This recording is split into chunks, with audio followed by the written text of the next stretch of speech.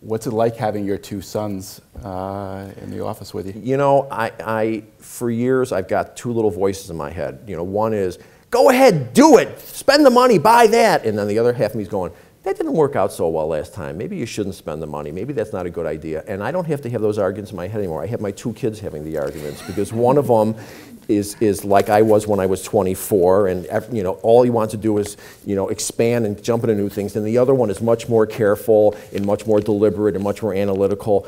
And I like having them there. You know, I can help them parse through all the issues, and I feel good that whether they're there or they're not, they're getting an education in business, and